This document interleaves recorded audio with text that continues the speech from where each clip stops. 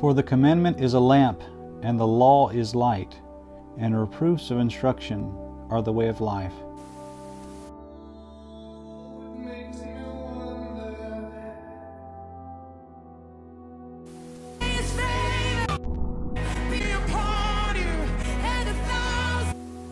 To keep thee from the evil woman, from the flattery of the tongue of a strange woman.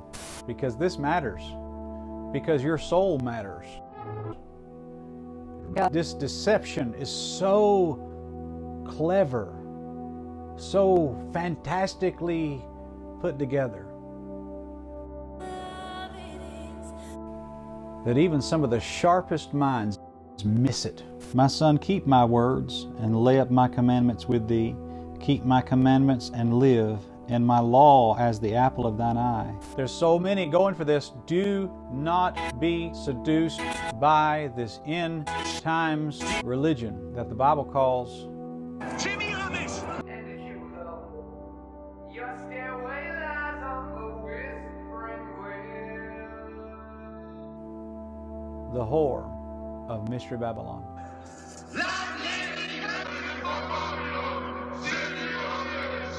Bind them upon thy fingers, write them upon the table of thine heart. Oh, it makes me wonder.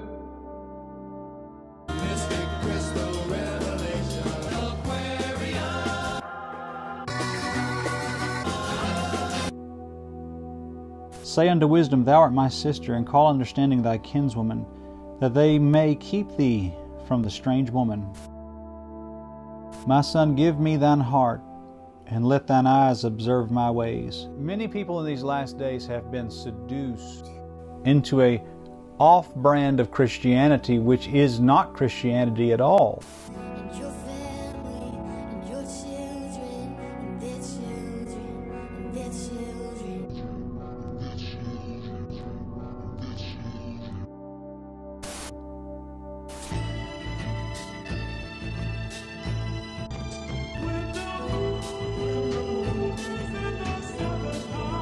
The Bible says that there is a spiritual seduction in the last day. For a whore is a deep ditch, and a strange woman is a narrow pit. Everyone, when they speak of seduction, they always speak of it in a physical sense, but the truth is there is a spiritual seduction that is just as real as any physical seduction. O mystery.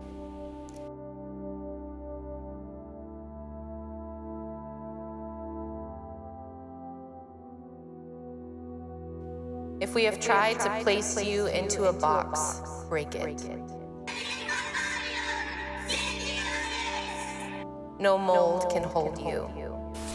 And the problem with all of this is that it's something that's so attractive to so many people.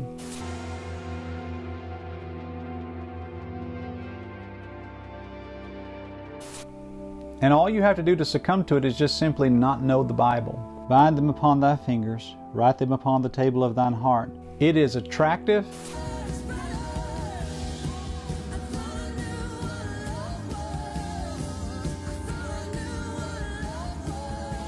It is alluring. It is enticing.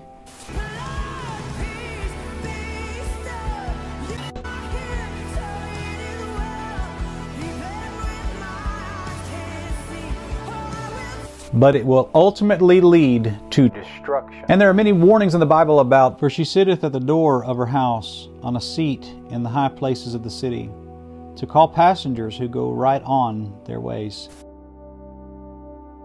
Oh, it makes me wonder. Whoso is simple, let him turn in hither. And as for him that wanteth understanding, she saith to him, stolen waters are sweet, and bread eaten in secret is pleasant.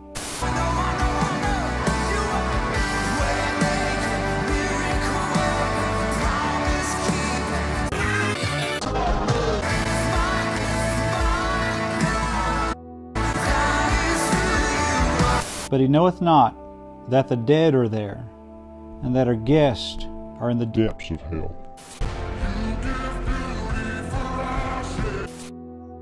And it makes me wonder.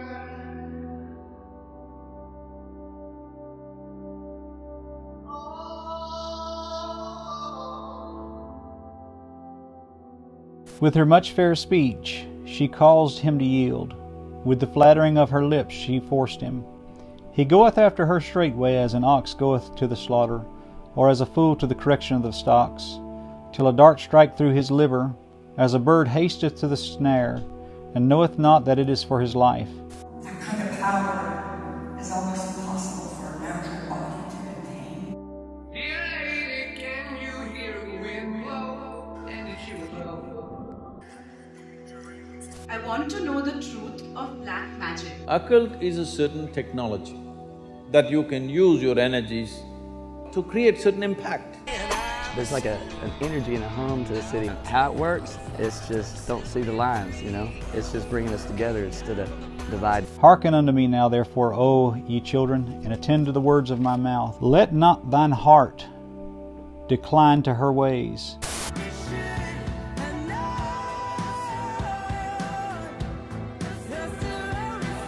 Go not astray in her paths, for she hath cast down many wounded, yea, many strong men have been slain by her.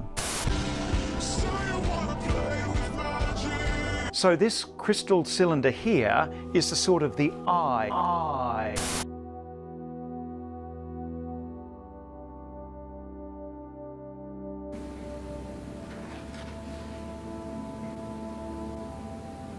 Her house is the way to hell. Deception is real, and it's so subtle and so cunning and so likable and so appealing that you'll go for it, and as you're going for it, you lose all sense of everything else around you. You lose all awareness of all the implications of what you're getting into. That is by definition the nature of seduction, is that you forget what this is going to cost you. This is no joke.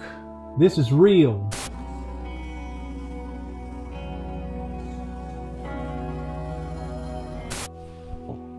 Going down to the chambers of death.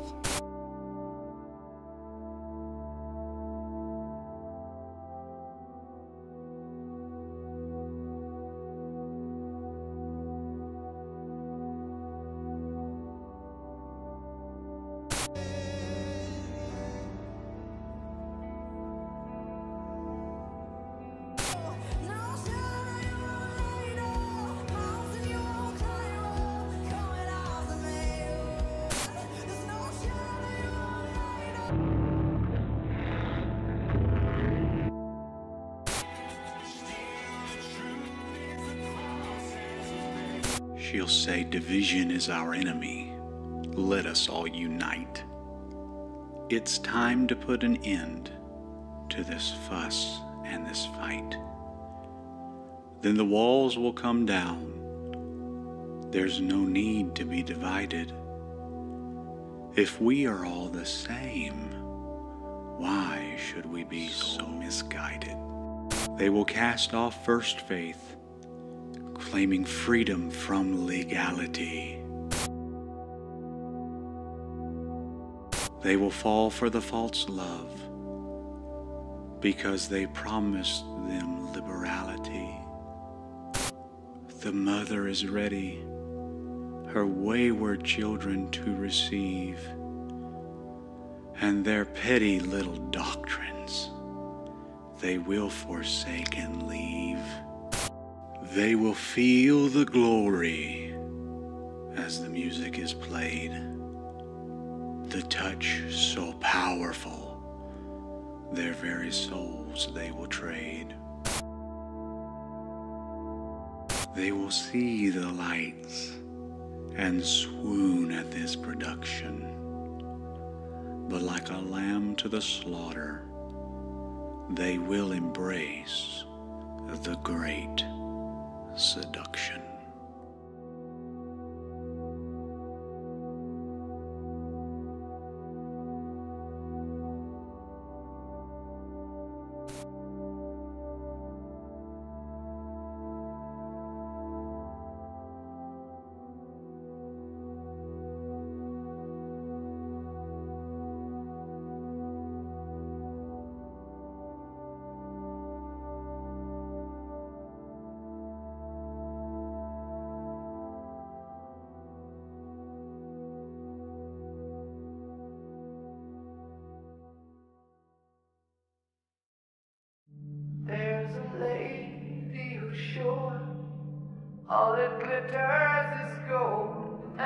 she's buying the stairway to heaven. What have I gotten into?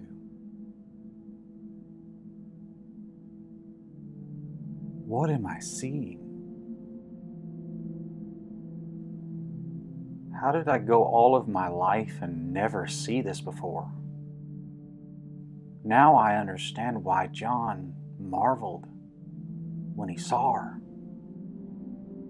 I read where the angel said, "I will show thee the mystery of the woman."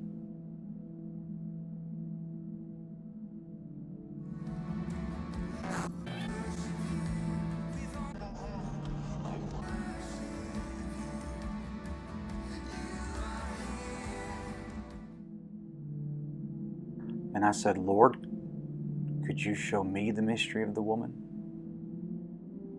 And I think he has. And I'm shocked. How could that be in front of my face all of my life and I never saw it? Am I blind? How did I miss that? She's everywhere. Everywhere, and I didn't even see her.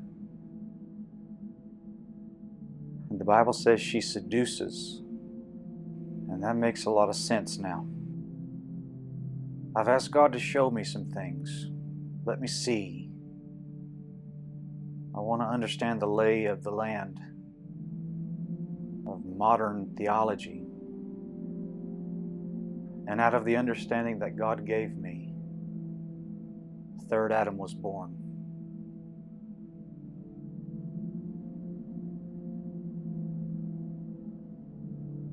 But somehow I felt like it wasn't enough. I asked the Lord for a deeper understanding.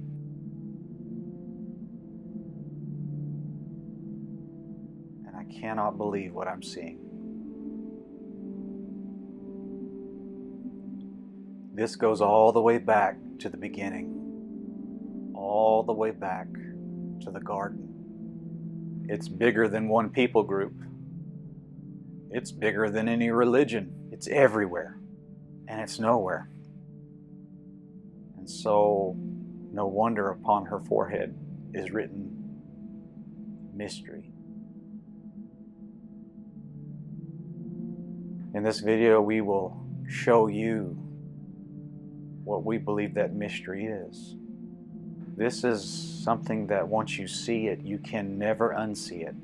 And beware, the knowledge that you're about to give, you will be called upon to obey, and you'll be accountable for what you hear.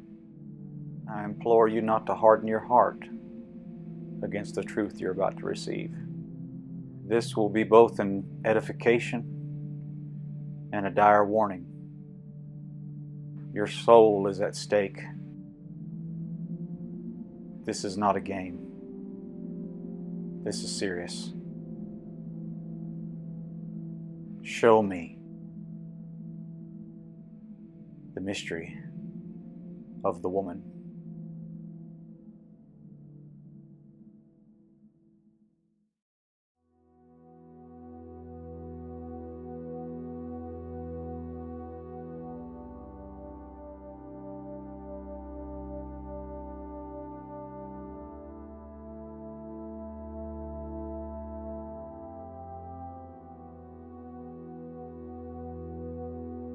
In my study of religion, I've come to the conclusion that there are not many religions in the world. There's only two. There's truth and there's error. And the Bible calls error many names, but one of the names it calls it is the mystery religion. And so I want to show you the difference between true religion and the mystery religion. Now, false doctrine and mystery religion is all the same in that it is very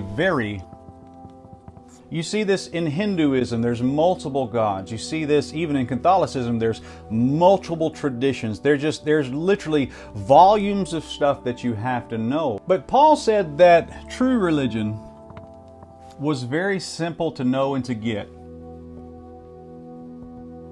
But I fear lest by any means, as the serpent beguiled Eve through his subtlety, so your mind should be corrupted from the simplicity that is in Christ. Another thing that the Bible says about the mystery religion is that it contradicts. And the reason it contradicts is because the source of it is someone who is out of line and contradictory to what God created him to be. But Bible doctrine and truth, the law of the Lord is perfect, converting the soul. Another thing about false doctrine is that it always changes. It's like it's evolving constantly. But the truth about Bible doctrine is that it's immutable, which means it never changes. It is consistent all the way through because God is consistent all the way through. Hebrews 13:8 says, Jesus Christ the same yesterday, today, and forever. Another thing about this mystery religion that is declared in the Bible is that it's very confusing. It is not something very simple to understand. God's truth is easy to understand. James 3:16-17 says, For where envying and strife is, there is confusion. But the wisdom that is from above is first pure, then peaceable, gentle, and easy to be entreated. Another thing about mystery religion is that it's concealed. It's something that's often done in private and in secret. That's why your secret societies won't tell you what they do behind closed doors. And by the way, the word occult, by its very definition, means hidden. It's a secret religion. It's something that we don't just openly advertise this stuff. True religion is not to be concealed. True religion is to be declared to all the world. Ephesians 5 verse 11-12 says, And have no fellowship with the unfruitful works of darkness, but rather reprove them. For it is a shame even to speak of those things which are done of them in secret. Hidden, occultic, concealed, mystery religion. Another thing we need to take into consideration is that true religion always, and false religion subverts men. Titus 1:10-11 says, For there are many unruly and vain talkers and deceivers, especially they of the circumcision, whose mouths must be stopped, who subvert whole houses. So truth converts, error subverts. Another thing about true religion that we have to know is that true religion saves men.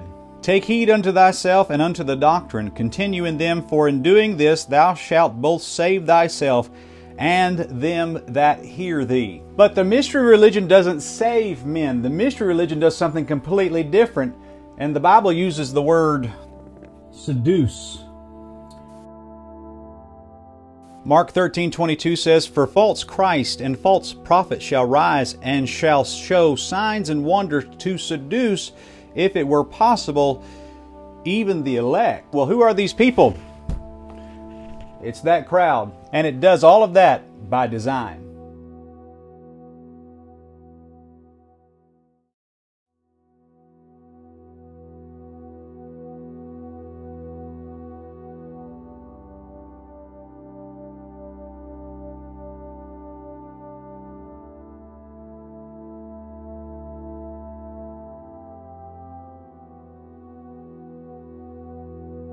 Now, to understand the mystery religion, you have to go all the way back to the beginning to see what Satan was saying to Eve in the Garden of Eden. And so I want to give you the doctrine of the serpent. Now, the serpent was more subtle than any beast of the field which the Lord God had made. And he said unto the woman, Yea, hath God said. And so the very first thing that Satan did was diminish the vision of God. Now in the book of Genesis chapter 2, God is called the Lord God almost every time.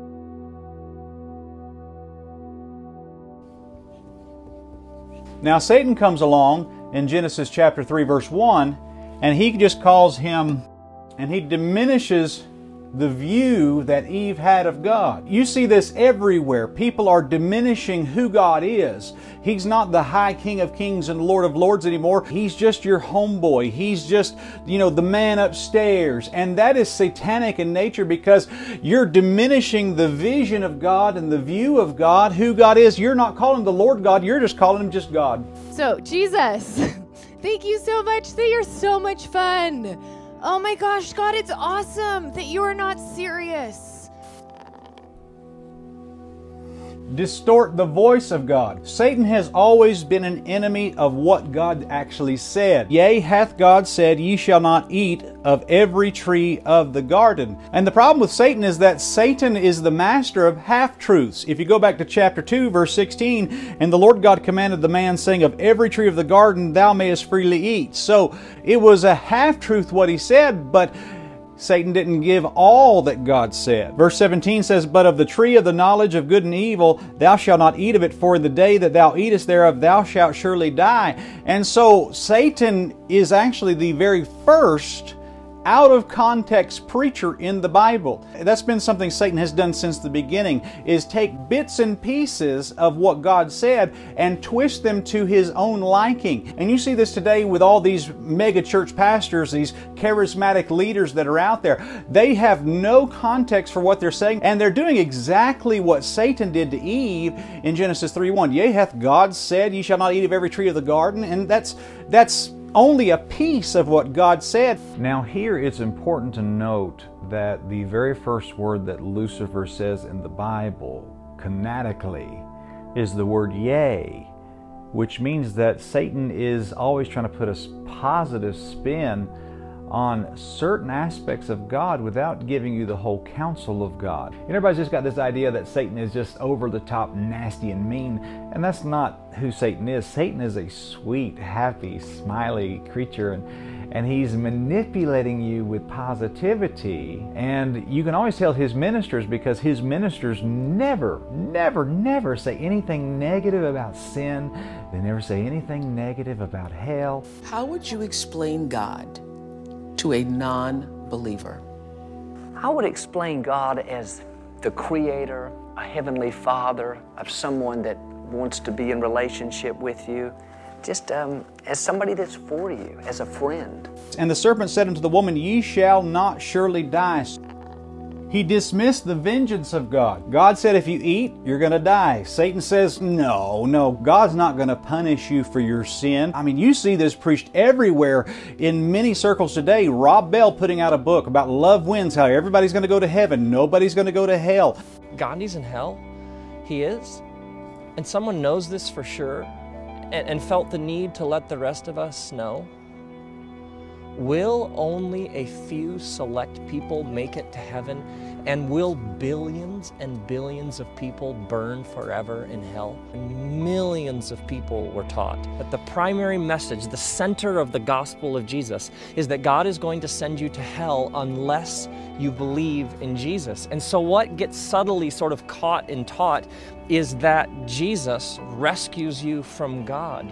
But what kind of God is that we would need to be rescued from this God? For God doth know that in the day ye eat thereof, then your eyes shall be opened, and ye shall be as gods, knowing good and evil.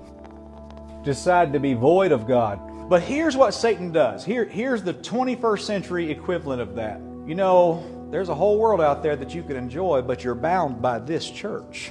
You can be your own God, and God is holding you back from something.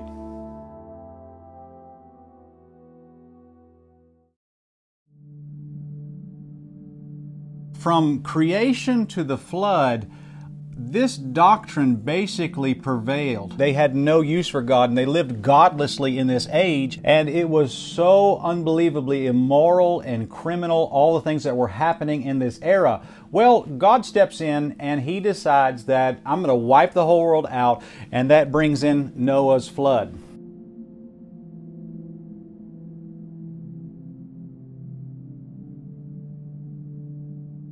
The only family alive is Noah and his 3 sons. Now, Ham had a son named Cush, which brought forth another son named Nimrod. After Noah's flood, the entire ecosystem of the world was different. The firmament had changed, and the behaviors of plants and animals had changed, and so these men were basically, the descendants of Ham, Shem, and Japheth, were thrust into a world that they didn't understand, and they basically had to start completely over and didn't know how to handle it. And so the world was a very tumultuous and dangerous place, but in the midst of the turmoil, there stepped forward a man named Nimrod. And Nimrod, the Bible says he was a great hunter before the Lord, which shows to me that he could protect these people from this crazy world that they lived in. And he became a king, and he had cities and would put people behind walls to protect them. And he was able to teach them how to fight and be a warrior in that day and age. And so Nimrod became a king, but they didn't just stop there. They actually elevated him to a godlike status and actually started to worship the man. Now, one thing most people don't realize is we think in a Western sense that a tower is something like this, like a skyscraper and with windows and that kind of stuff. That's what we think of a tower is today. But that's not what that tower was in the Old Testament. The tower was not a skyscraper. The tower was a pyramid.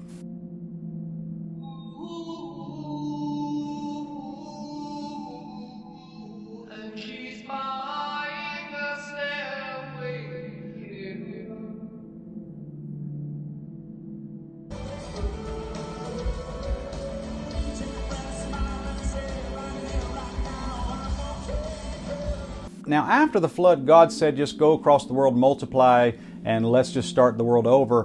But the people met in a place called Shinar, and they decided, we don't want to be scattered across the earth. We want to meet here. And they ended up building the Tower of Babel. As you take the crown off and place it on the child, I see like a pyramid of crowns upon the child's head.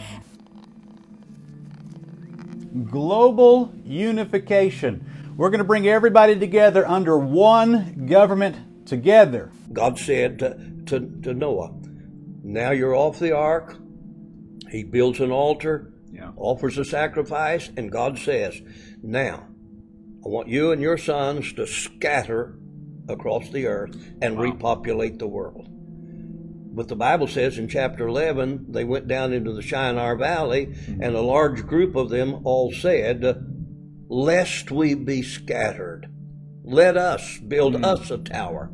Let us 5 times. So they got them a leader by the name of Nimrod, because you can't take such a mass undertaking to build an edifice that was a defiance against God. And it says, lest we be scattered, so unity was their big keystone of their religion. How it works, it's just don't see the lines, you know? It's just bringing us together instead of dividing us.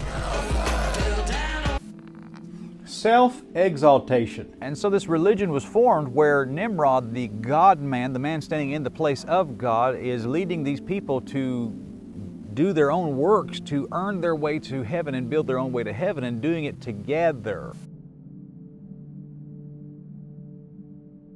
It's finally happening! Physical form, don't mind. And they were basically building what the occult world calls the stairway to heaven.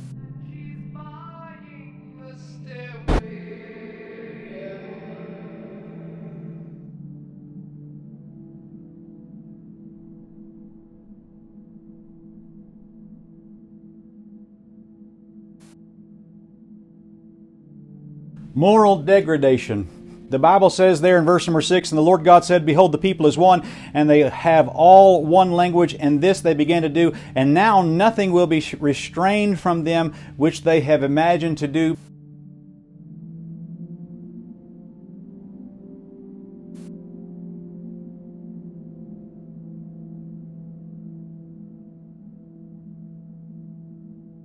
And I could be all the things you told me not to be. I could be all the things you told me not to be. Strut it out, walk a mile, serve it. City style, talk it out, babble on, battle for your life, Babylon. If we have tried to place you into a box, break it.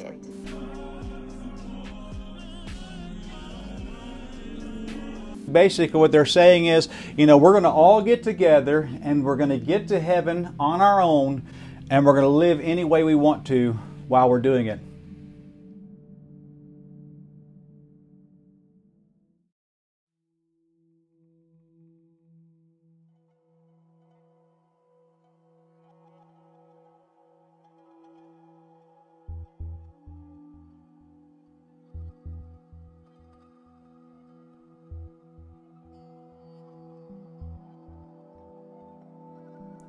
Now, if you take the doctrine of the serpent that started in the Garden of Eden and merge it with the doctrine of the tower, then you have the mystery religion. Now, one thing to note is that the doctrine of the serpent is the spiritual component and the doctrine of the tower is the physical. And this is the first and most pure form of paganism. And this did not go away in the book of Genesis. This mystery Babylonian religion is still alive and existing even in the church age.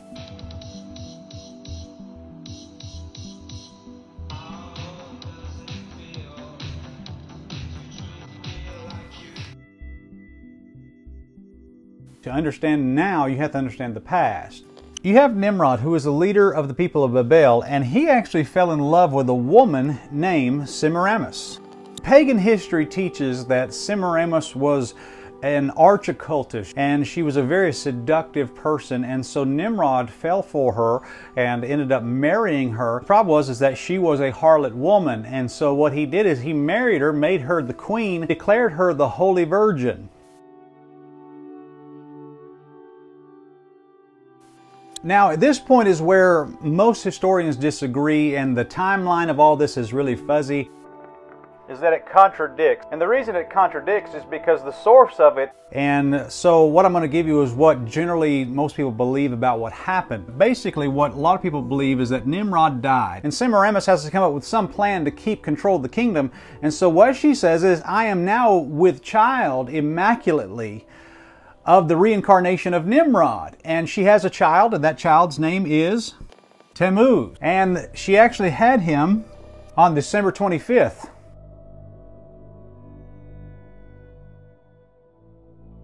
And so now you have basically the pagan trinity. You have Nimrod and Semiramis and Tammuz. And Nimrod was declared to be the god of the sun. Semiramis was declared to be goddess of the moon, and Tammuz was declared to be the son of the stars. As this religion evolved over time, the emphasis was not placed on Nimrod, it was not placed on Tammuz, the emphasis was placed on Semiramis, the woman. And what Semiramis was declared to be and Tammuz was declared to be, and she was declared to be the queen of heaven.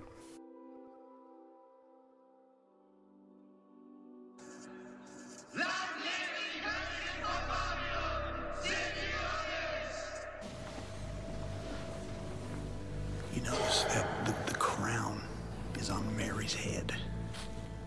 Okay, that's baby Jesus, but the crown's on Mary's head because she's the queen of heaven. And so all the worship pointed to the Holy Mother and the Divine Son.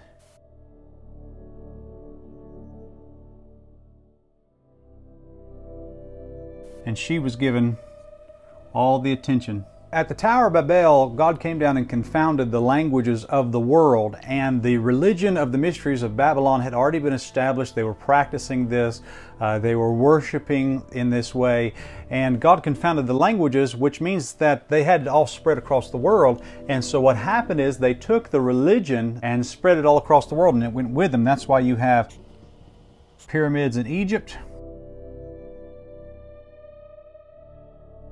You have pyramids in Sudan. You have pyramids in Bosnia. You have pyramids in Italy. And so basically this religion spread all across the world. With it, you see pyramids everywhere. You see pyramids in Mexico. And why is that? Because this ancient Babylonian religion The mystery religion, paganism, spread across the world at the confounding of the languages. And so everywhere you see in the world, they are basically just repeating Genesis chapter 11, the Tower of Babel.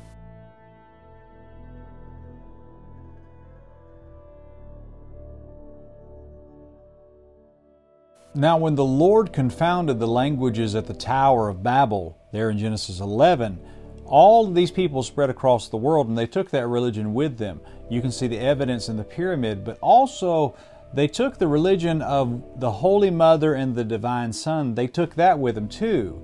And so as you study world history, you can see this religion popping up. Many people don't know this, but Buddha was actually born of a virgin. Her name was Maya.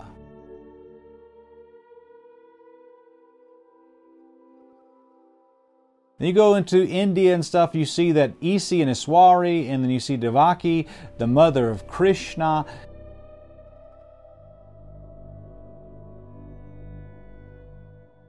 And over in Asia, you have Xingmu, the mother of the West.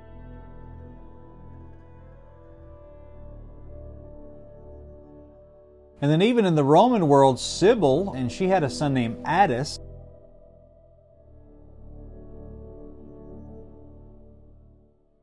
Now, people don't realize this about Islam, but if you look at the logo of Islam, it's a moon and a star. Where do you think they got that?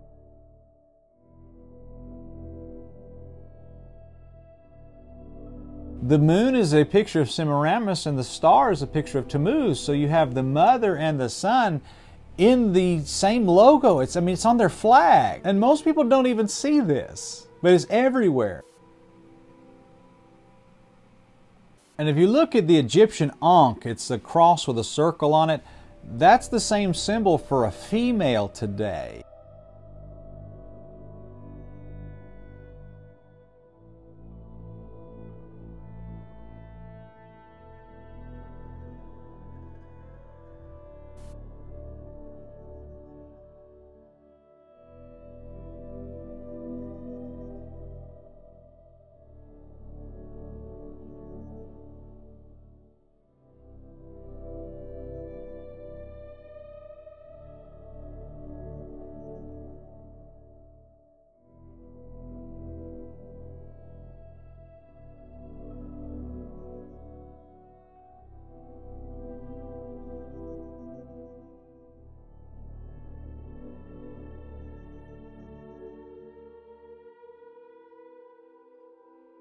And guys, I hate to break it to you, but even the Statue of Liberty given to the United States by France is nothing more than a statue of Semiramis.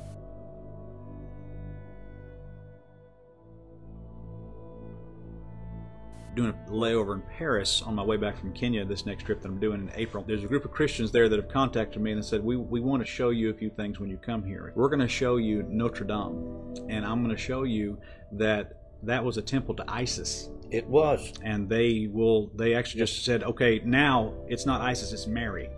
And then they just built that right on top of it.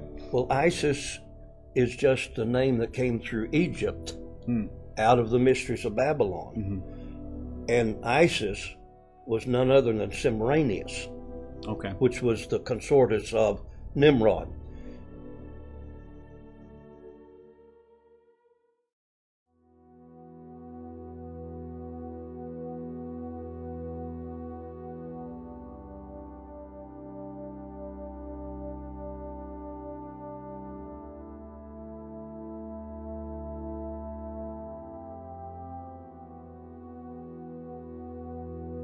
So in chapter 11, you find that the world's dispersed and everybody across the world is practicing this pagan Babylonian mysteries of Babylon religion. And in the midst of that, God calls a man named Abram to be his man and gives him a covenant. And so at this point, you basically have two religions in the world. You have Abraham's religion, and then you have paganism. And Abraham's religion ended up becoming what we call today Bible-believing Christianity. And paganism ended up being many things. It was the gods of Egypt, and one of the names that the pagan Babylonian religion took was Baal worship. And this dichotomy between Abraham's God and Baal is prevalent throughout all of the Bible. You have Abraham, Isaac, and Jacob, and then the descendants of Jacob go down into Egypt, and they end up being slaves for the Egyptian gods, which were the gods of Baal. And God raises up Moses and calls his people out of Egypt, out of paganism, and that's what God has always done. God is always leading his people out of paganism. And as he leads them out of Egypt, he tells them to go encamp by a place called Baal Zephon. And so Baal Zephon was a location that the pagan people of that day had dedicated in honor of Baal, thanking him for protection in the sea. And so the Lord told his people, go to Baal Zephon, and I'm going to show you who the real protector of the sea is. And it was at that location that the God of Abraham parted the Red Sea and actually drowned the people who were responsible for building Baal Zephon in the sea that day. Now, as I said before, this mystery religion takes on many different names, but it's still the same stuff. Leviticus 18:21 says, and thou shalt not let any of thy seed pass through the fire to Molech. Chapter 4, verse 19, unless thou lift up thine eyes unto heaven, and when thou seest the sun, the moon, and the stars, that's Nimrod, Semiramis, and Tammuz. Even all the hosts of heaven should thou be driven to worship them. And Israel abode in Shittim, and the people began to commit whoredom with the daughters of Moab. These Moabitess people were worshippers of Semiramis, and they were seducing the people of Israel to give up their purity and come worship pagan gods with them.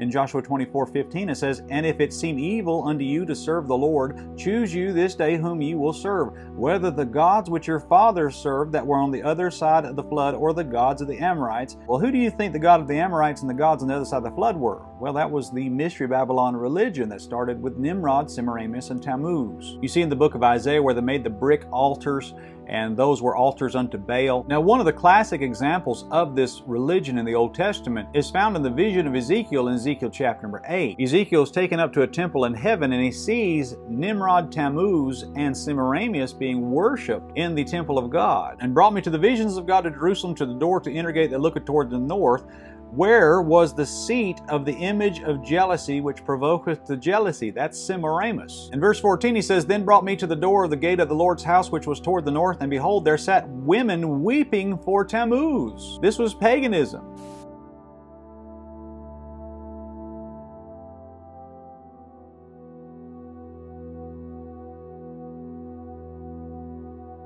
Then in verse 16 you find that there's a group of men with their backs against the temple. The Bible says, and their faces toward the east, and they worship the sun towards the east. That's the worship of Nimrod.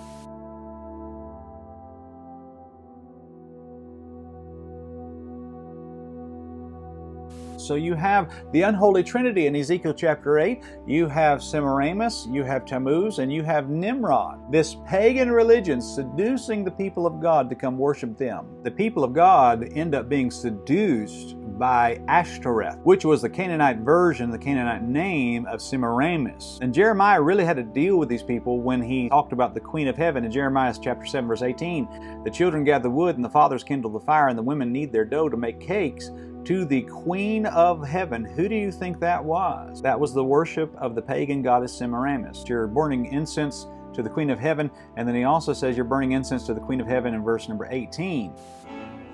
Our Holy Father, now sensing the paschal candle with incense, this will be the... Now, if you fast forward a little ways to the book of Acts chapter 12, they talk about Easter. And Easter was a pagan festival that happened during the week of Christ's crucifixion.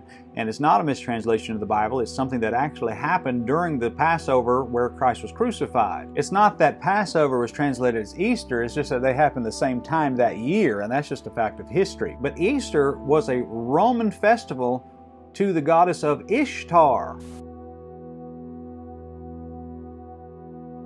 Near, God sent his angel Gabriel to Nazareth to speak with a young girl, Mary.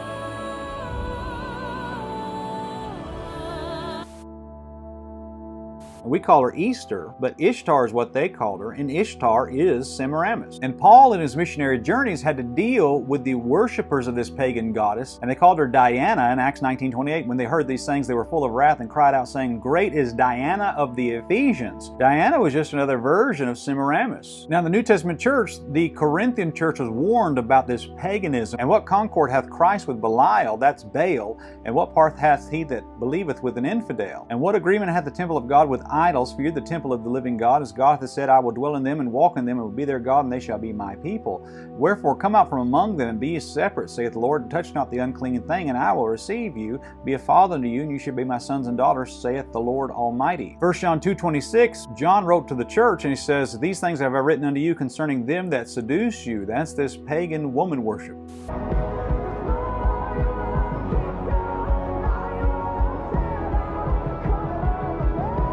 Revelation chapter 17 verse 4, you find that there is a woman arrayed in purple and scarlet color and decked with gold and precious stones, and upon her forehead was a name written, Mystery, Babylon the Great, the mother of harlots and abominations of the earth. Do you see the same religion that was started in the beginning of the Bible? And Babylon is the same religion at the end of the Bible, the harlot religion. And the angel said unto me, Wherefore didst thou marvel? I will tell thee the mystery of the woman and of the beast which carrieth her. In Revelation chapter 18 verse 4, And I heard another voice from heaven saying, Come out of her, my people, that ye be not partaker of her sins, that ye receive not of her plagues.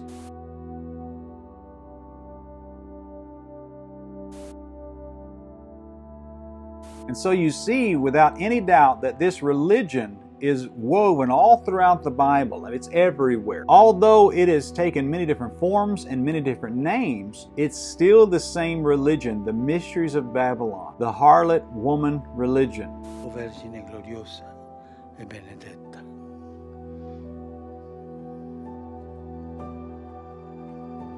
And this religion seduces the people of God and the people of this world to cast off morality, cast off the law of God, cast off all your differences. Come together as one big happy group. Let's all build a stairway to heaven together and make this world a better place. Let's exalt ourselves and better ourselves.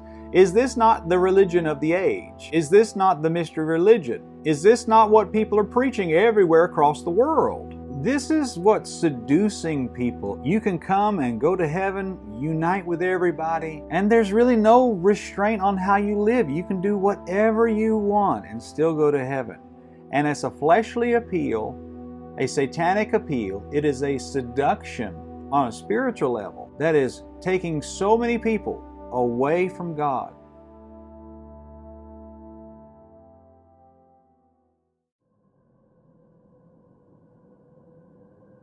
Now you may be watching this video and say, you know, this stuff you're talking about sounds very similar to Christianity, which is designed to be that way. Now, if you understand the nature of Satan, in our first Third Adam video we talked about how Satan's desire was to imitate God and infiltrate everything that God is doing.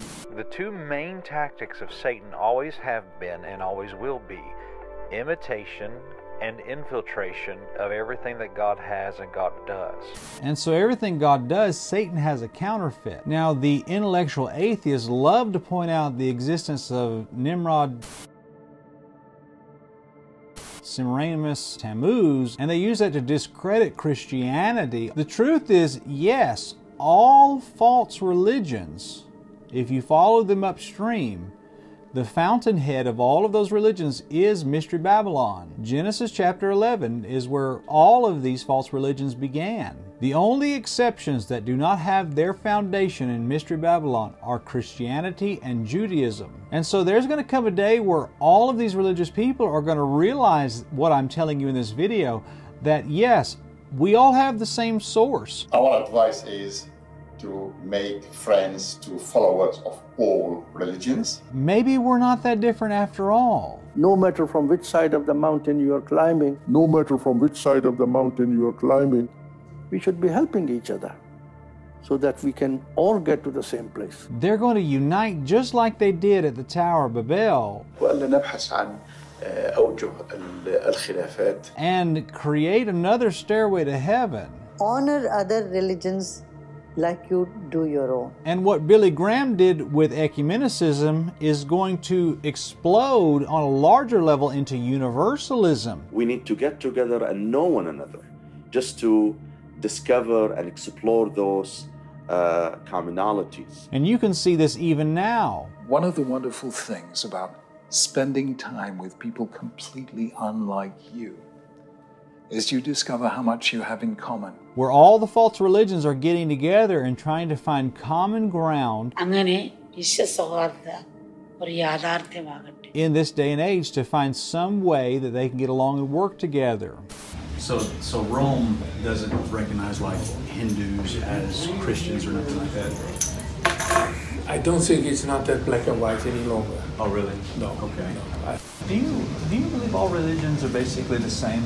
Is that kind of your position on that? Yes, okay. Everything is the same. The most wonderful. Now, largely at this point, I don't think they realize what I'm telling you in this video is true, but there's going to come a day where they will learn this. And then they'll realize these whole divisions we have are ridiculous. We're basically the same thing. And they're not wrong when they say that, because they are basically the same thing. They are a continuation of the doctrine of the serpent and the doctrine of tower merged together into the mysteries of Babylon. That is the end times religion. And all of these religions are basically that. Just another form, another type, another variation of the mysteries of Babylon. And so what does this have to do with modern Christianity? Well, it has a significant role to play in the future. This religion is always seeking to infiltrate Christianity and merge together. You see, God says be separate from the world.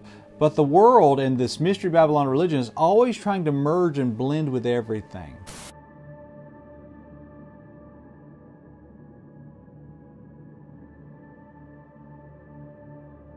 And it's trying to seduce Christianity to come and be with it. A classic example of this through history is the conversion of Constantine. Constantine saw the symbol in the sky, supposedly was converted, which I don't think he was, and he said, that's it, we're pagan Rome, but you know what, we're not going to be pagan Rome anymore, we're going to be Christian Rome. And that's where we get the term Roman Catholicism. They kept all of their pagan practices, they just gave it a new name. Instead of the gods they called it at the time, they just said, okay, well now this is the Father, this is the Son, and this is the Holy Spirit, and this is Mary. And this Mystery Babylon religion, pretending to be Christianity, persecuted real Christian believers. And you see the paganism trying to infiltrate Christianity today through several avenues, but one of them is the music. They are taking the music of paganism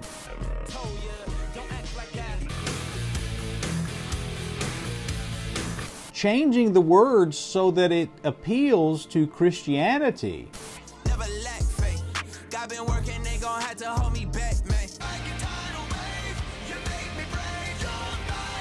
And saying, you know what, this is just Christian. And people who are Christians are being seduced into a Mystery Babylon false worship because they're not discerning people.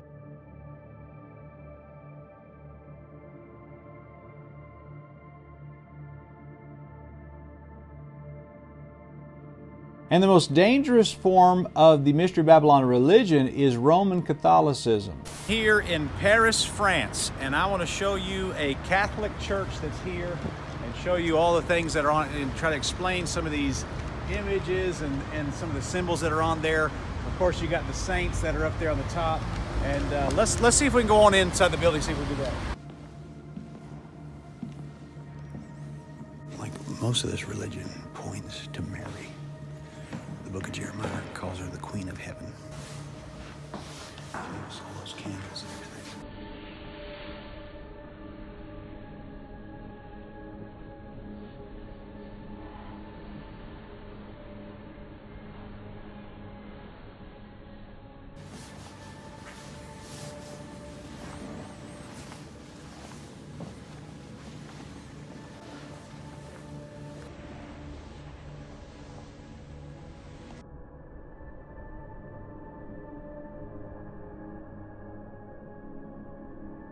You notice that the crown is on Mary's head. Okay, that's baby Jesus. But the crown's on Mary's head because she's the Queen of Heaven. Now it is, of course, time has changed it a lot, and this religion is always changing. It always always changes. It's like it's evolving constantly. It is one of the most significant forms of Mystery Babylon. They worship the Holy Mother and the Divine Son. Lady Gaga is a Catholic.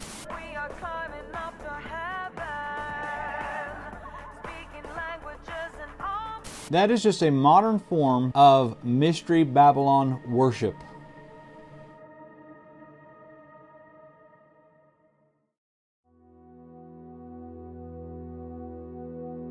This woman, this seducing entity of Mystery Babylon, it was everywhere in the Old Testament.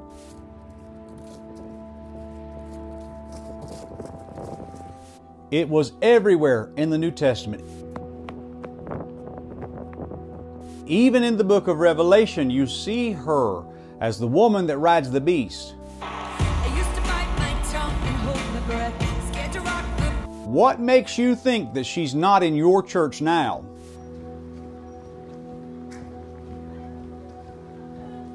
She was working then, she'll work in the future, and she's still alive right now, seducing the body of Christ to give up its chastity.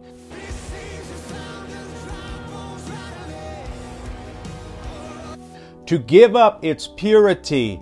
I'm going to say this one thing and then I will leave it be. Is anyone in here into the Enneagram? Okay. To give up the very thing that makes it what it is, a holy people.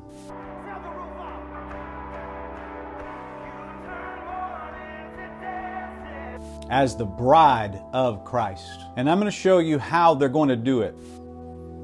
So back in the Middle Ages and through much of history, you have people that are basically being forced into paganism. And a group of people were involved in the Catholic Church in the Middle Ages and say, you know what, this isn't scriptural, this isn't Bible. We're going to come out and create our own church. And it was a great conflict, significant to history. It was called the Great Reformation. So basically you have the Catholic religion and a bunch of people came out of this system.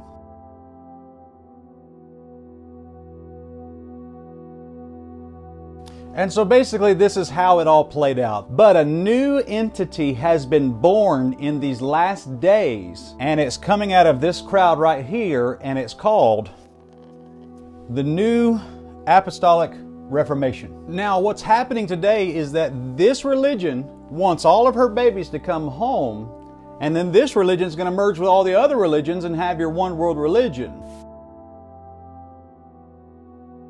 And so, if you notice, the plan of God is always complete opposite of the plan of Satan. So let's take this chart and flip it on its head.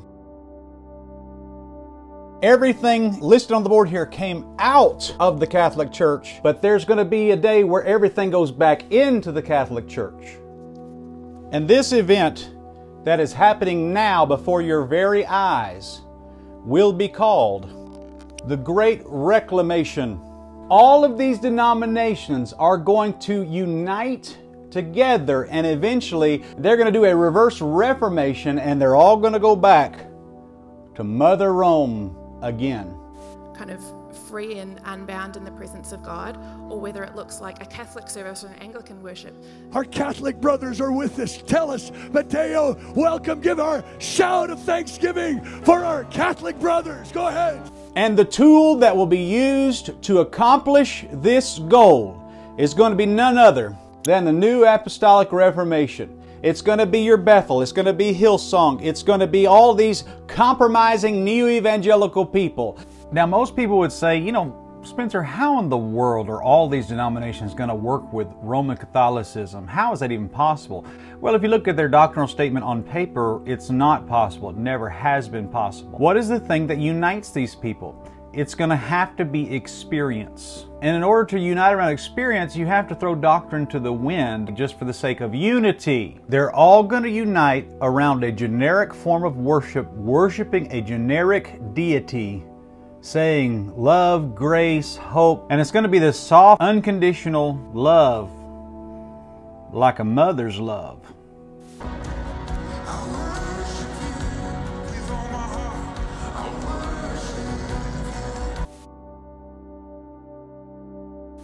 And the big one today that is happening now, that is going to be used to make this happen, the Passion Conference.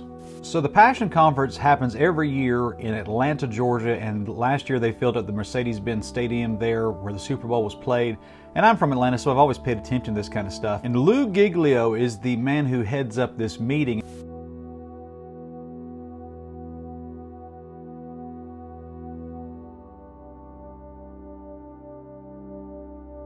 And the problem with these conferences is that it's a who's who of heresy of the day. And here's the lineup of speakers at the 2020 Passion Conference. You got Passion Worship. Crowder, whose church in Texas that he helped start now marries homosexual couples. You have Christine Kane, a female evangelist out of Hillsong, Australia. Hillsong United, you got Levi Lusko, the pastor of Skull Church in Montana. You have Elevation Worship with Stephen Furtick. You have Andy Mineo, who, like Lauren Daigle, wants to be known for the music but don't want to be called a Christian rapper or a Christian star.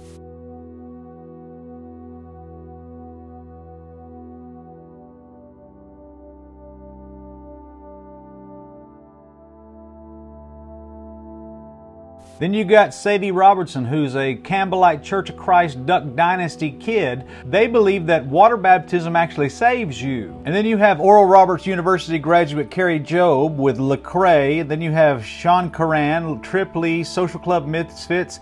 And then you have Tim Tebow, who he just met with the Pope this past year.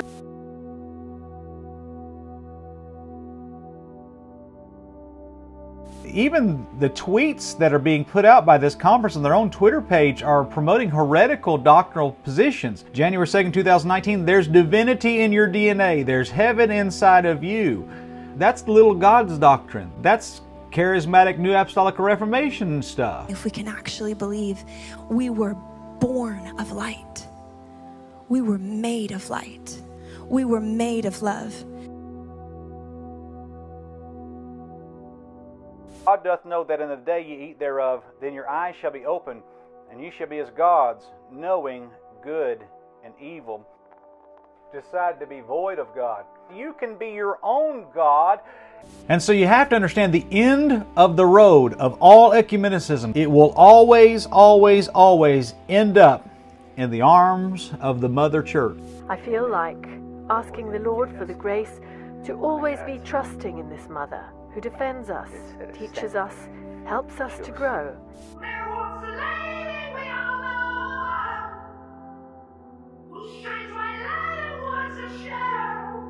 Worshipping Semiramis and Tammuz, except they call her Mary and Jesus. This end times assimilation of all denominations is going to happen. If you notice in 2 Corinthians chapter 6 that God told the church of Corinth to come out from among them, that was the multiple pagan influences of that time. But in Revelation chapter number 18, it's singular, it's not plural. It's come out from among her. Because all of this is going to join together. All the pagan religions of the world, including this one, are going to join together as one.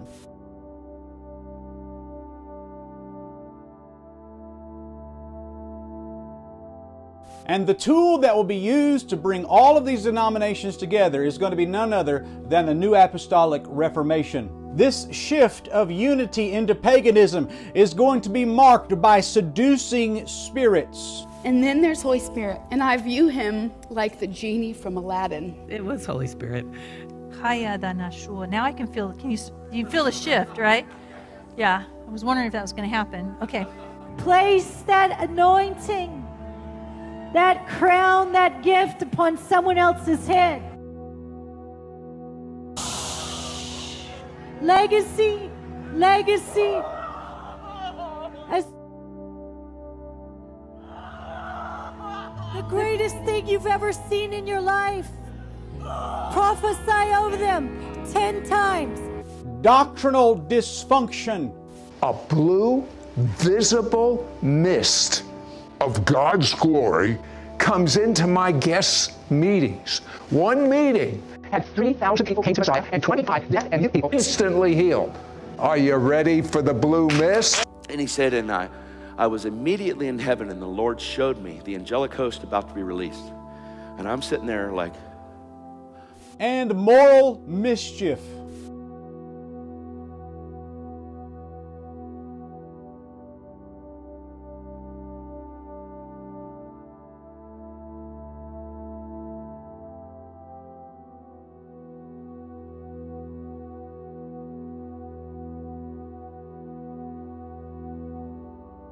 in so-called churches. It says, come out from among her. The Bible uses the word her, which is a feminine pronoun.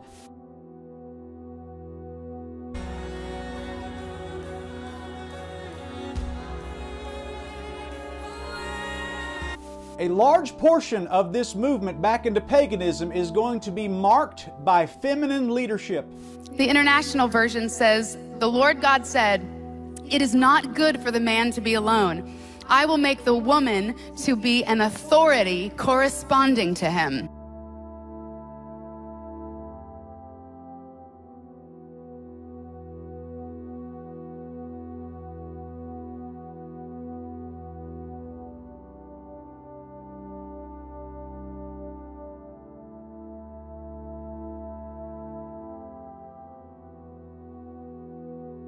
God is a God of order, and He has ordered His church to be a certain way, and He wants there to be bishops and deacons, and He even gives the qualifications of a bishop in the Bible in 1 Timothy chapter 3. And I want you to notice this. He says in verse 1, this is a true saying, if a man desire the office of a bishop, he desireth a good work. And all the pronouns for a bishop in the New Testament are masculine. Could it be that the Lord has designed it to be this way because all pagan religions were led by females? Could it be that the Lord saw the worship of Semiramis and Tammuz throughout history and says, my New Testament church is going to be different. It's not going to be led by a woman, and it's not going to be led to worship a woman. It's going to be led by a man to worship the man, the Lord Jesus Christ. In Revelation chapter 2, to the church of Thyatira, God says this to them, notwithstanding I have a few things against thee, because thou sufferest that woman Jezebel, which calleth herself a prophetess, to teach and to seduce my servants to commit fornication, and to eat things sacrificed to idols. Jezebel was a worshiper of Baal in the Old Testament, the wife of Ahab. And what they're saying is, you are allowing a pagan woman into the local New Testament church to teach the people of God, and she is seducing the servants of God to commit fornication, to eat things sacrificed to idols. So I want to begin and end my talk today with a prayer from my first book, Glory Happening.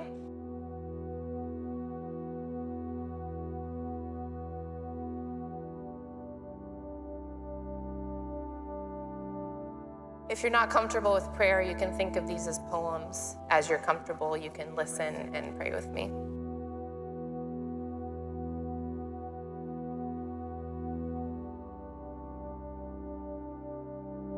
O mystery, if we have tried to place you into a box, break it. Hidden, occultic, concealed, mystery, religion. This is what's happening today. This was even going on in the New Testament church back then, and it's still going on now. God doesn't have anything against women. I don't have anything against women, but the Bible clearly defines that the local New Testament church is to be pastored by a man. It's also going to be marked by feminine worship. And you can see it now. These people in this movement are actually worshiping a female god.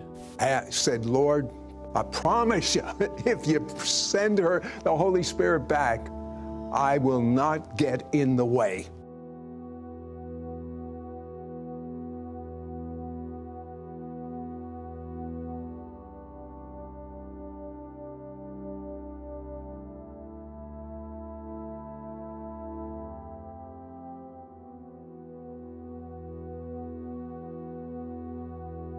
I loved that he was portrayed as a female for the sense of, in the Bible it always talks about how we're both made in his image, man and woman. And a lot of times, you know, because Jesus came as a man, or I guess I always think of God as a man, and I don't know if this is a spoiler alert, but I loved in the movie where he said, well, it was the female, she said, God said, I had to come to you like this because that's what your heart needed at the time. He's not seducing, she is seducing. She reaches out and says, come to me, lest we be scattered. Global unification.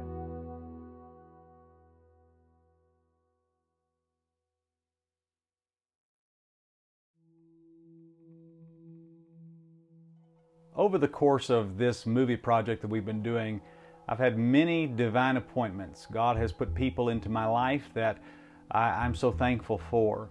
One person contacted me from overseas and told me that they were a very high-ranking occultist and asked to remain anonymous. And this person made an outstanding claim to me. They said that the modern church has occult practices all in it, but most of them don't even see it. So I asked this person to compile a list of things that the modern churches are doing that is born in the occult, and I'm going to share this information with you now in this video. There are 5 words on the board that I want to go through: witchcraft, divination, enchantments, Eastern mysticism, and necromancy.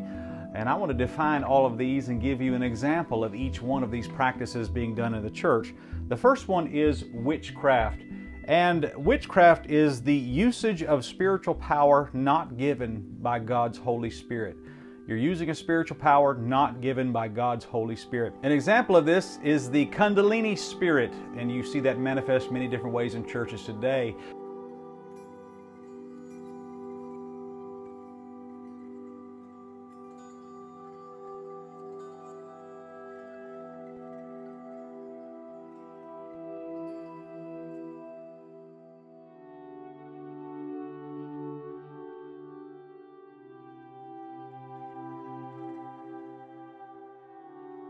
But witchcraft is often heavily associated with symbolism, and the modern church today has no clue what they're even looking at when they look at a modern occult symbol.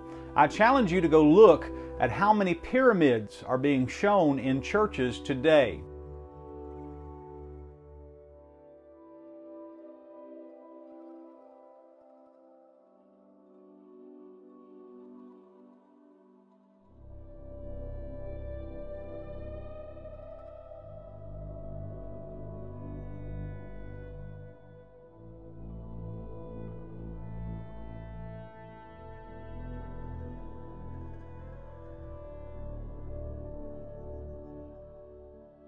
I mean, the main concert has pyramids all over it. Another example of this is the Enneagram, and this is very popular today. People are using it to tell their personality types and things like that. I never have done the Enneagram, but the Enneagram is an occultic symbol. You're practicing witchcraft when you are using the Enneagram.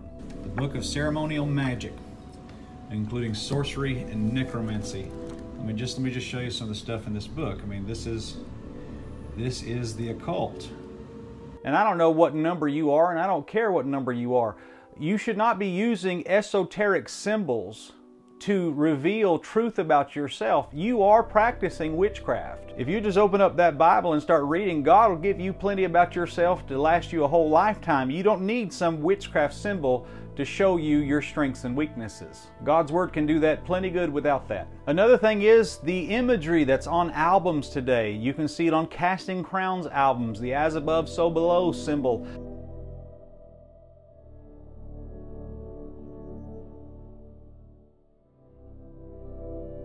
And it's everywhere. And if you understand, the occult is something that basically means it's hidden. It's hidden in plain view. And you didn't see it, and I didn't see it for a long time either, but I think now is the time for you to open up your eyes and see. Another word that we have here is divination. It basically means fortune telling, that I know something's about to happen. That is often associated with psychics and things like that.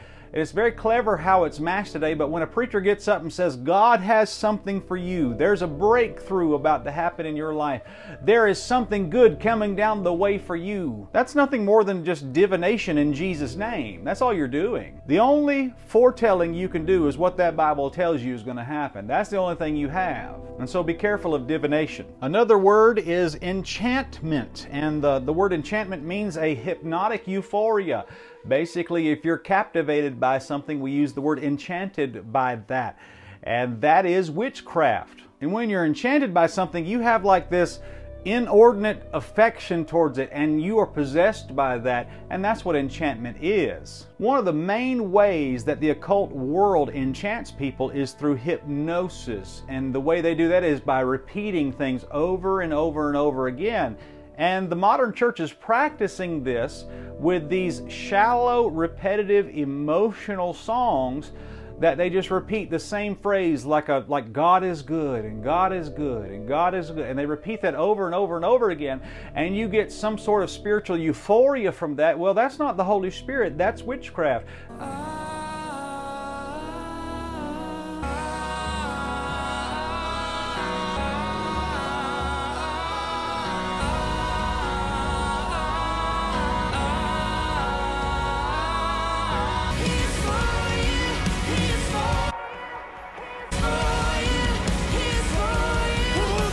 You are not being blessed, you are being enchanted. And when I was a teenager, Baptist preachers would call those 7-11 songs, 7 words repeated 11 times. And I do find it interesting that the first mention of the word enchantment in the Bible is Exodus chapter 7, verse 11.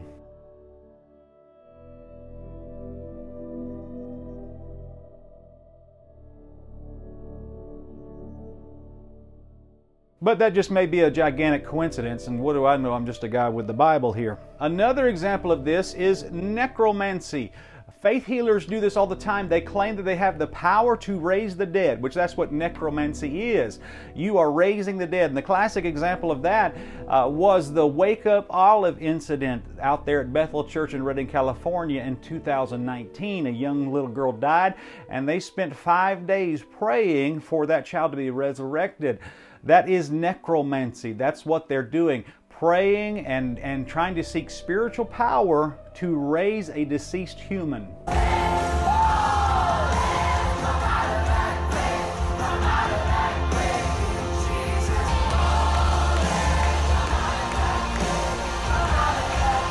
That's necromancy. And lastly, the most prevalent one, in my opinion, is Eastern mysticism in the modern church. The only difference between the occult and Eastern mysticism is geography. Hinduism is nothing more than the occult in the Far East. That's all it is. An example of Eastern mysticism is people talk about karma, what goes around comes around. That's Eastern mystic talk. Modern martial arts is eat up with Eastern mysticism.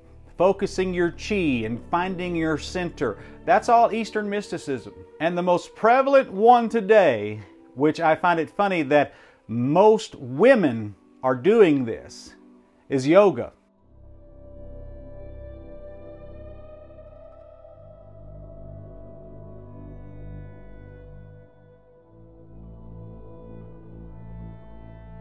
There is far more to yoga than just exercise. Basically what you're doing is you're standing in these poses and you are making your body an antenna for spiritual demons to possess you. That is the purpose behind doing these poses. You are worshiping deities. And when you are doing these poses, you are actually acting out the Bhagavad Gita stories. You're acting out demon gods fighting each other in ancient battles, and that's what you're doing. And so there's a spiritual element to that. And so these are the modern occult practices in everyday modern churches. And guys, it creeps in, it sneaks in, because this mystery religion thrives off of being hidden in plain view, creeping in unawares, as the Bible says. And if you have this stuff in your life, you need to get rid of it as soon as possible.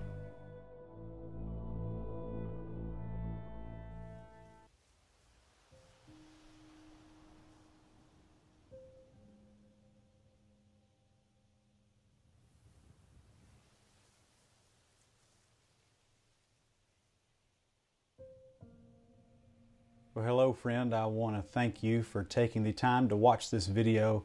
Third Adam 2 took a lot of hours, a lot of research, and a lot of work to put all this together for you. But we know that it's going to be a blessing to somebody out there, and we certainly did enjoy making that. You know, when I made the first Third Adam video, at the end of the video I asked you 3 questions. I asked you if you're saved, if you're established, and if you're serving in a local church. And I think those are very important questions, and I want to reiterate those, but I want to add a 4th one to that. And the question is, are you separated? You know, being saved is the most important thing that could ever happen to you. If you gain the whole world and lose your own soul, it really wasn't a good deal. And then also, are you established? Do you know why you believe what you believe? Because if you don't, then you're going to be ripe for deception in the end days. And then the third question is, are you serving? Do you have a place that you serve God? Are you winning souls? Are you trying to tell people about Jesus? Try to tell people about the Word of God and the coming Christ? Are you doing that? And I think all of that is so very important. But I want to ask you a question. Are you separated from error? Are you separated from this harlot religion that is pretending to be Christianity? In Revelation 18 verse 4 says, "And I heard another voice from heaven saying, Come out of her, my people, that you be not partakers of her sins, and that you receive not of her plagues." And we know that it is always God's will for His people to be separated unto Him. And for you to be separated unto Him, you will naturally be separated from false teaching and error. I want to share with you a very quick story. In January of 2020, before all the lockdowns happened, I was able to go to Kenya with a friend from our church, and we had a layover in Amsterdam on the way back home. We met some missionary friends of mine and had a great time fellowshipping with them. We got there in the morning and ate breakfast with them. And I said, would you please show me some sights around Amsterdam? And Amsterdam is known for its debauchery, and it is a very, very wicked place, but it does have some beautiful sights that I think are worth seeing. And so they showed us to a few sites, and I noticed as we were walking and just kind of exploring the city, every now and then I would turn to go a certain way, and he would stop me and say, "No, don't go down that way, don't go down that road." And I'd look down the road, didn't look any different than any other road that I was already going down. And he said, "No, just don't go down that road." And every few minutes we'd take a turn, and I would go one way, and he'd say, "No, don't go down that road, don't go down that alley." And I thought, okay. And finally I just asked him, I said, "Man, what is the deal? What is in these alleyways?" And he said, "Well, you got to be real sharp in your eye to spot it, but all of those red light districts are everywhere, and I don't want you getting close to those." And I said, "You know what? Thank God that this man has been a friend to me. He is trying to keep me away from that." But you know what that missionary friend of mine was doing in trying to keep me away from that harlot area where all that was going on? I'm trying to do the same to you spiritually. There is a whore of the book of Revelation, and it is a system that has been in existence since the Garden of Eden, and we went through and explained all that for you. But it has always been around. It's been around ever since the Garden of Eden. And in the book of Revelation, God will finally be rid of it. But in the meantime, He tells you, stay away from her. Stay away from it. Stay away from this paganism that is pretending to be Christianity. Stay away from this seduction, this great seducing entity in the last day. And it is a spiritual seduction. Paul told Timothy, in the last days, many shall give heed to seducing spirits. Well, where do you think those seducing spirits come from? I know where they come from. They come from that entity in Revelation chapter 17, the great whore. And she's around. It's a mystery religion. It's always changing. It's always hiding. And it's always trying to infiltrate. And I have prepared a graphic for you, and I want you to see this, and we'll let this be the end of the video. But I want you to see this, that this is the harlot woman there on the left. And if you'll notice that I have placed the word mystery on her forehead, and I have placed right near her the word death, because that is where spiritual destruction happens, across that line there. And there's one line at the top, it says orthodoxy, and there's another line behind it that says obedience. Now I want you to notice even below that it says neo-evangelicalism, and then it says fundamentalism. And a neo-evangelical and a fundamentalist are not the same. I consider myself a fundamentalist. Now, a neo-evangelical is one that, although he will stand behind the wall of orthodoxy and he will hold to generally orthodox theological views, he will put himself in a position where he's seduced through music, through the beauty of false unity. He'll put himself in a place where he is seduced and allured, and very well could succumb to that. The big one right now, as of the recording of this video, that comes to my mind is Francis Chan. Francis Chan is fully embracing Roman Catholicism. Hillsong is in Phoenix, Arizona, is now having conferences with Catholic priests. These people have seduced Francis Chan, a largely neo-evangelical guy, and he's being drug across that line of orthodoxy into death, spiritual death.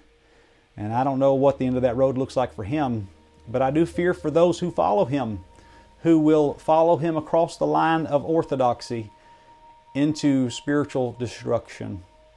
And folks, what I'm trying to encourage you today, it's not enough just to believe right. You have to not only believe right, but be in obedience to the truth, which means that you cannot hold hands with error. You just can't do it. I want to encourage you to put the same principle into practice in your spiritual life. Throw away your Hillsong CDs. Get as far away from that harlot as you possibly can. And by the way, that harlot, she's the one who gave you that music to begin with. And once she gets you hooked on that music, you're going to come crawling back for more. And that seducing spirit is going to be alluring to you. It's going to be reaching for you. And I don't even want to be in a place where I'm anywhere close to that. It's not about being holier than thou. It's not about an outward show of I'm more spiritual than you. It's that I want to be right with God and faithful to my Lord and Savior. And I cannot be faithful to my Lord and Savior and flirt with heretical, damnable heresy at the same time. I can't be faithful and be flirtatious with that. You can't do both. And so I'm calling for you to make a decision, ladies and gentlemen. I'm calling for you to choose, you this day, whom you will serve. Are you going to go flirt with the harlot religion the rest of your life? Or are you going to be the bride of Christ? What are you going to be? Well, I don't know about you, but I know as for me and my house, we will serve the Lord. And to serve the Lord, you got to step away from them old gods that you used to serve on the other side of the flood. And guys, I tell you what, the Lord has blessed our channel, and the Lord has blessed this making of this video, and we're excited about future possibilities there. But it's been exciting to see all the response that you guys have given to us and encouraged me, and I appreciate that. I want to encourage you to watch this video, and I know there's a lot of information in there, and I want you to share it with your friends and family and let the world know the truth about what the Bible says. There is a paganism out there that is deceitful, and it is luring people to receive a false gospel, receive a false Messiah, and it's going to cost them their very souls. And I don't want that for them. So help us with that, if you will. And guys, we love you. Please get out of these neo-evangelical churches. I'm not mad at neo-evangelical people, but I'm telling you, the neo-evangelical people, like we have here on the screen, the neo-evangelical position is a whole lot closer to that harlot than I want to be. It's way too close. I want to be as far away behind the wall of obedience as I possibly can be, where that seducing spirit, that long arm of seduction of that harlot religion, I want to be as far away from that as I possibly can. And guys, we love you so much. Thank you for watching this video. And if there's anything we can do for you, please feel free to let us know. God bless you, friend. We love you so much. And we'll see you again soon.